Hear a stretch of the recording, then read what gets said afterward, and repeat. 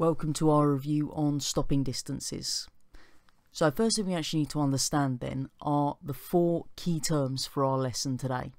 So first one we've got there is the braking distance, which quite simply is how far your car is going to be travelling from the moment you put the brakes on until it comes to a complete stop.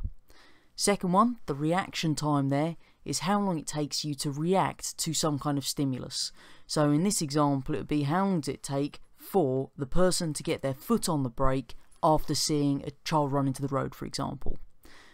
The thinking distance is how far the car is going to travel during that reaction time. So how far is the car going to travel between you seeing a hazard and getting your foot to the brake pedal. And finally, the stopping distance there is the thinking distance plus the braking distance.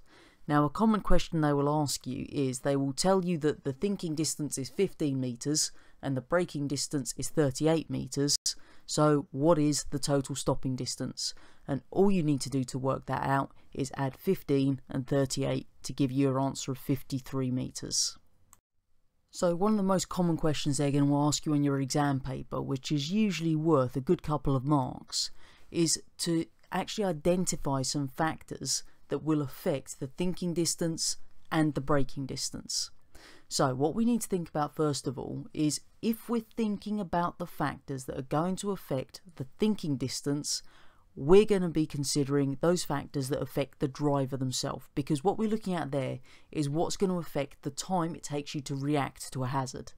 So you can have things like tiredness, drugs, alcohol, distractions, so playing on a mobile phone, having an argument, singing along to music, etc., and also your speed. Any of those will affect the distance that you travel in the time it takes you to see a hazard and respond to it. Now, the second part to that is looking at what factors are going to actually affect the braking distance. So, in this instance, it's what's going to affect the car's ability to come to a stop.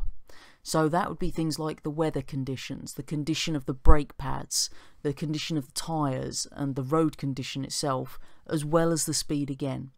Now, one thing to be careful of here with the questions they're likely to ask you on your exam is that they could well say what factors will lead to an increase in braking distance. Now, if you just write down the weather, you will not get a mark, okay? You need to specify the type of weather that's going to lead to that increase in the braking distance. So you could say icy roads or wet roads, for example. But you've got to be very clear in saying what's going to have that effect, okay? So if it's asking you what's going to increase the braking distance, you can't just say the condition of the brakes. You'd have to say poor condition of the brakes, okay? So just go careful not to lose an easy mark there. Finally then, we just need to understand the relationship between our speed and the thinking and braking distances. So if we're considering our thinking distance first of all, then the speed and the thinking distance are directly proportional. So what that means then is if the speed doubles, the thinking distance is going to double. Okay, so that's what we can see on our graph there with the red line, is that they are directly proportional to one another.